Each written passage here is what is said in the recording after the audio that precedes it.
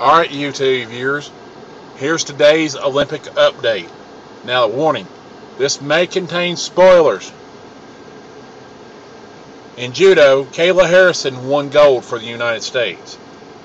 Michael Phelps won gold in the 200-meter IM. It is the third straight Olympics he's won a gold medal. Impressive in an individual event. In that same event, Lockie won the silver. In gymnastics, Gabby Douglas won the gold, beating out two Russians to win the gold medal in the all-around solo final. Sonia won a gold. I got a day ahead of myself, but I'm glad she won a gold. And a shocker in the 200-meter backstroke, Tyler Clary won gold. Lockie took another silver.